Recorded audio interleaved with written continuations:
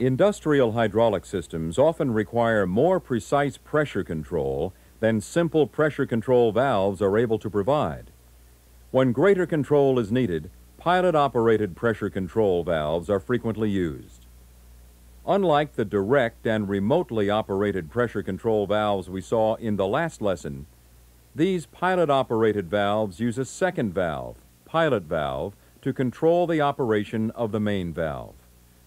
Though the schematic symbol indicates two physically separate valves are used, these pilot-operated valves actually combine the pilot valve and the main valve in a single valve body.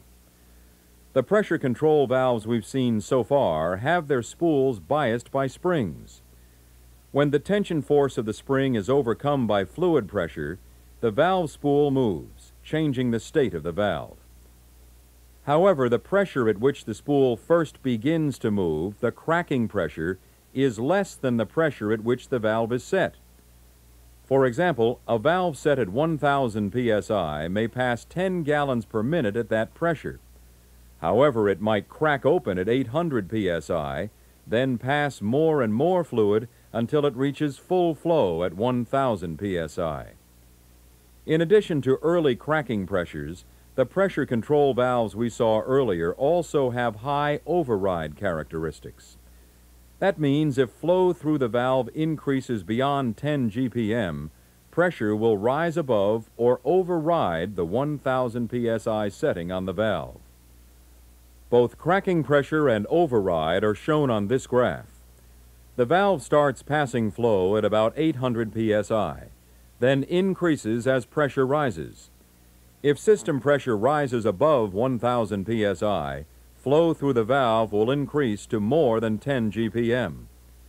Hydraulic systems would operate more efficiently if valve spools remained seated until the rated pressure was reached.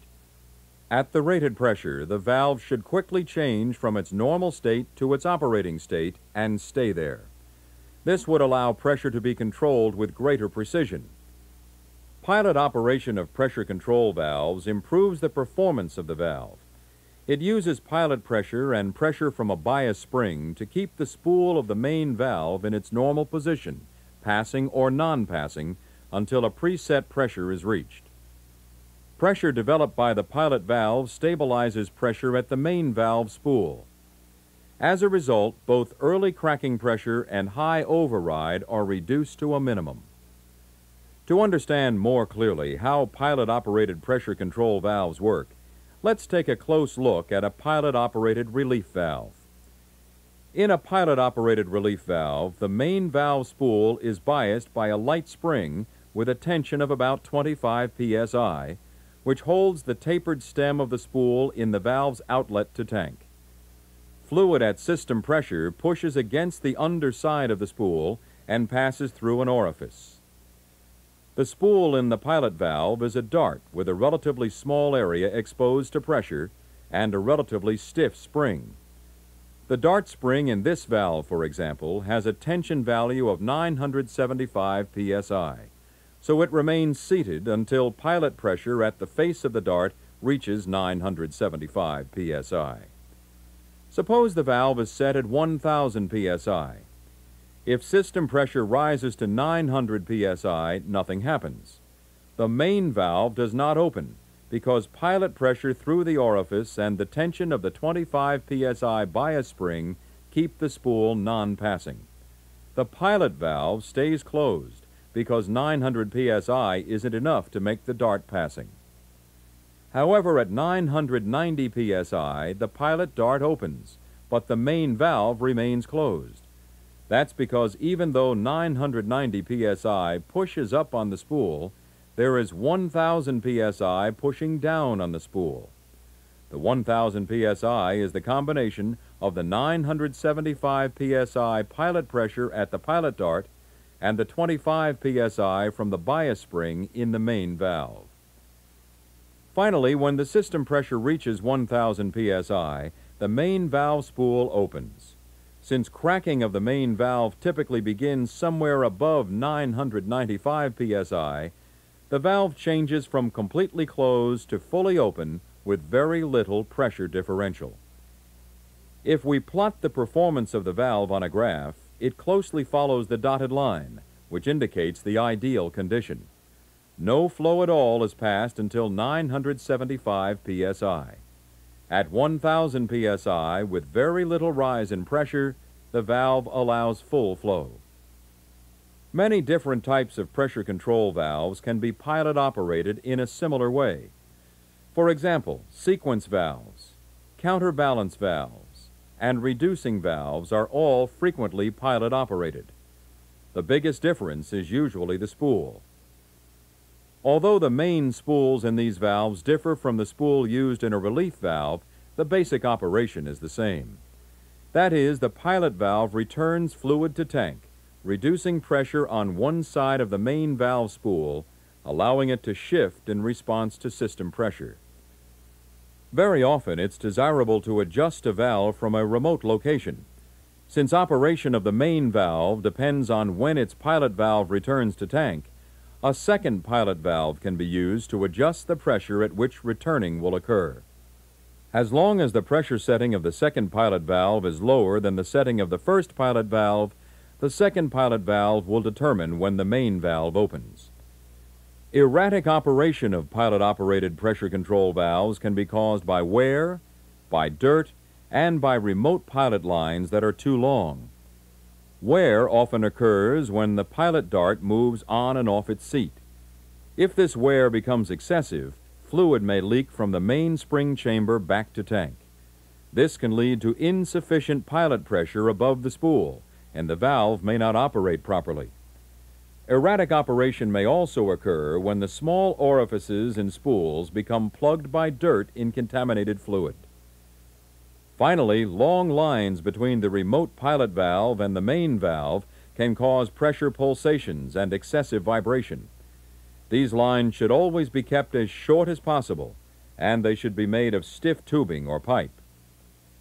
In an earlier lesson, we saw how a differential unloading relief valve can conserve horsepower by unloading a pump to tank after an accumulator has been charged.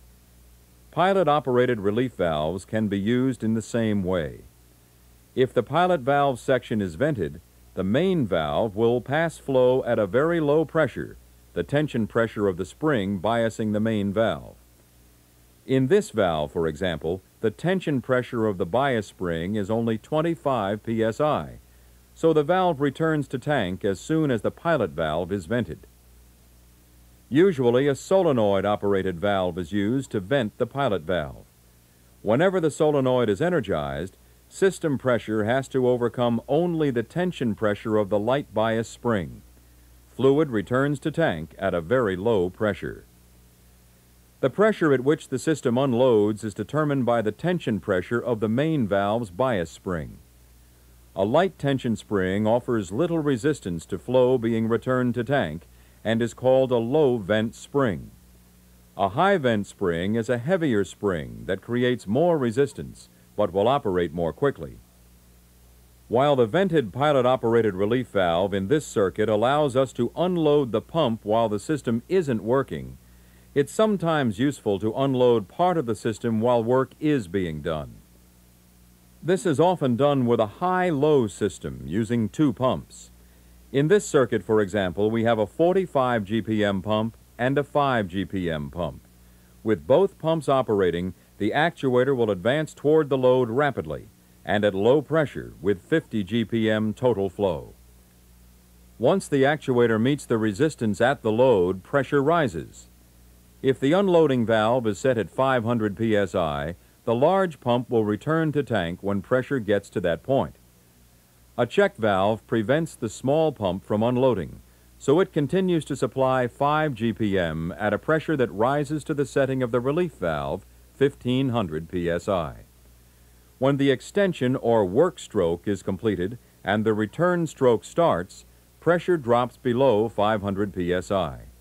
The unloading valve closes, the flow from the large pump is once again directed into the system, and the actuator returns very quickly.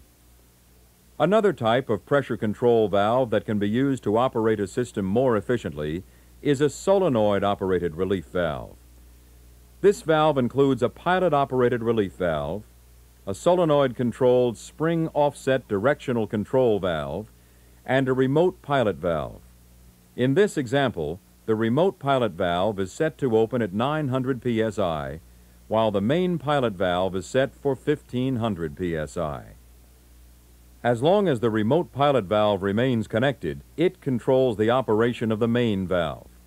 If the remote pilot is disconnected, the other pilot valve determines the pressure at which the relief valve becomes passing. The remote pilot can be connected and disconnected by the directional control valve. When the solenoid on the directional control valve is de-energized, the remote pilot valve is disconnected from the main valve, and maximum system pressure is limited to the 1500 psi setting of the main pilot valve. When the solenoid is energized and the remote pilot valve is connected to the main valve, the maximum system pressure is limited to the 900 psi setting of the remote valve. Now, let's see how a solenoid-operated relief valve is used in a circuit. Cylinder A requires a flow of 10 GPM at 1300 psi to move its load, while cylinder B needs only 6 GPM at 700 psi. The pump produces an additional 100 psi to overcome liquid resistance. The simple relief valve is set to open at 1500 psi. When the directional control valve sends pump flow to cylinder A, the horsepower used by the cylinder to do work and the horsepower produced by the pump are pretty evenly matched. We learned in an earlier lesson that horsepower can be calculated by multiplying GPM by PSI by the constant 0.000583. That means that the horsepower used by cylinder A equals 10 times 1300 times 0.000583, or a little less than 7.6 horsepower. The pump is generating 10 times 1400 times 0.000583, or a little less than 8.2 horsepower. However, when we shift the pump flow to cylinder B, the system becomes quite a bit less efficient. The pressure-compensated flow control valve lets only 6 GPM pass at 700 psi. This means cylinder B is using only 6 times 700 times 0.000583, or about 2.4 horsepower, while the pump is producing about 8.7 horsepower to push the remaining 4 GPM past the relief valve at 1500 psi. This excess horsepower is turned into heat in the system. By installing a solenoid-operated relief valve, the system can be made to operate more efficiently. Now, when cylinder A completes its work, the solenoid on the relief valve energizes, connecting the remote pilot valve. That limits the system pressure to 900 psi. Therefore, the pump uses only about 5.2 horsepower when cylinder B is working instead of the previous 8.7 horsepower. That means the pump will be generating less heat in the system. As we've seen, there are several ways to reduce the amount of power and heat generated when the system is not working, or when the work being done decreases. We can direct pump flow to tank at low pressure using vented pilot-operated relief valves. We can use unloading valves in a high-low circuit, and we can use directional control valves to select different pilot relief settings. However, there are limits on how much horsepower can be conserved and still keep the system operating. Just because a pump's flow is directed to tank at low pressure doesn't mean the pump's prime mover, usually an electric motor, no longer has to work. How much work the motor has to do when the pump is idling depends upon the pump's overall efficiency.